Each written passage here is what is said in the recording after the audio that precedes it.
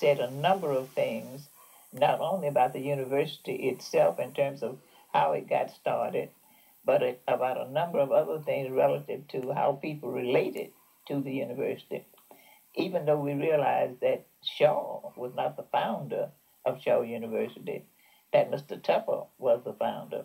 Shaw was the one who, every time Tupper needed money, put up money for him to establish buildings or to do whatever he needed to do to get the school going. And so I suppose it was Tupper who was particularly interested in seeing to it that the school was named Shaw. Because before it became Shaw University, it was Shaw Collegiate Institute, but that was only a relatively short period. And then, of course, it became Shaw University.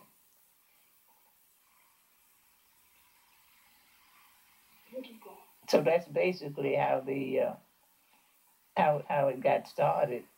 Now, the university, of course, started off with Tupper's coming in and saying in right after the Civil War that he wanted to teach the freedmen.